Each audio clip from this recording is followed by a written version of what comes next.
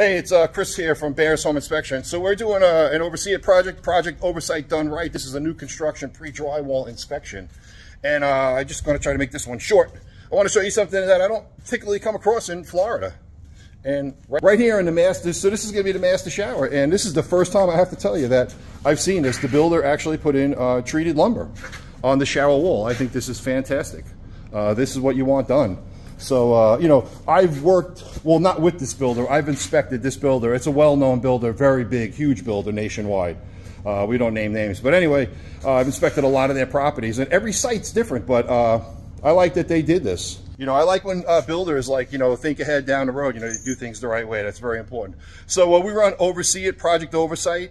Contractor oversight by a certified master inspector team, myself and the Super Cub. If you have any questions, contact bearshomeinspection.com, or you can call us at 239-319-0463. Have a great day, Southwest Florida.